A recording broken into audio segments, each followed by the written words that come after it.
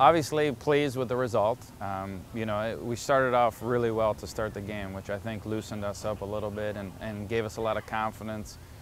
Kept on taking the space that they were giving us and really created a lot of good offensive opportunity. Great start. We started out really hard, and with the intensity was high.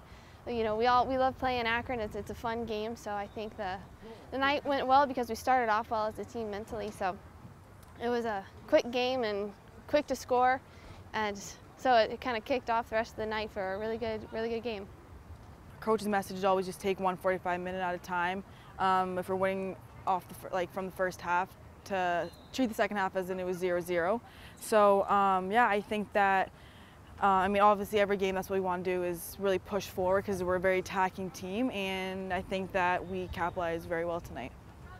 Been playing together now for 3 years, and what contributes to it is we're open with each other, and we kind of off-balance each other. She's, you know, obviously faster than me, and you know, she's crazy. She runs around, she does all that stuff, and I'm more the one that plays her in, and we just work well off of each other, and it's a lot to do with time of playing together, but I think we just clicked from the first moment that we started playing together. It's a nice balance. Oh, goals, assists, points, game-winning goals, multiple assist games.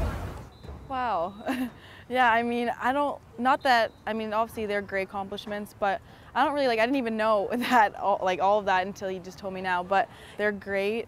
But I mean, I don't have a ring yet, so that's our main focus. I think it's really important to stay in the moment. You know, stop thinking about what has happened, what is about to happen, and play in what I can make happen. And you know, the team's done a really good job with that, focusing in on the moment and playing the best that you can in at that time.